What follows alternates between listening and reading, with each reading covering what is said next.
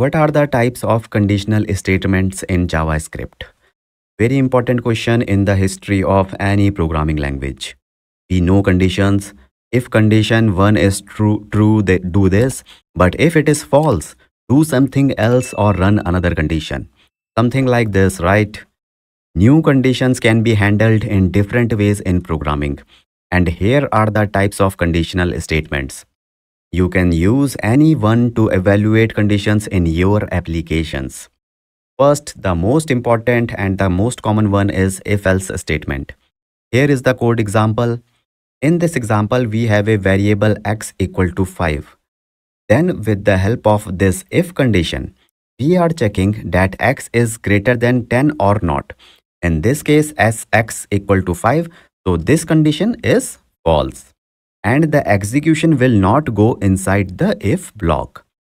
Then it will go to the else if condition and check if the x is lesser than 5, which is again not true. So finally, in this case, it will go to the else condition and it will print 3 as the output. This we call if-else condition. The second type of conditional statement in JavaScript is the ternary operator. Here we have a variable y equal to 20. Now we will create a new variable z or z, which will first check whether y is greater than 10. So this is a condition.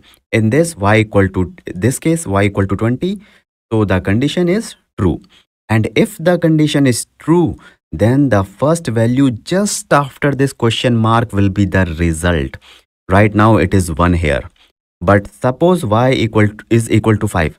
Then 5 is greater than 10 will be false. This condition will be false. And in that case, the value next to this colon symbol, which is 0, will be the final value of the z. That is a ternary operator. Then the third type of the condition is the switch statement. Here you can see we have a variable a equal to 5. Now inside the switch statement, we will accept the a variable value like this and will check it case by case.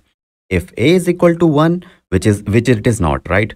Therefore, it will not execute this case code. Then the next case is true because a equal to 5, which is true. Therefore, execution will go inside this case and print 2 on the console. Then this break statement will exit the code from the switch statement. Listen carefully. If we do not put the break keyword here, then this next case or the default statement will also be executed. And in that case, the output will be 2 and then 3 also. So that's it. And yes, here the last default will be executed when none of the above case statements are true or fulfilled. That is the difference between these three types of conditional statements in JavaScript.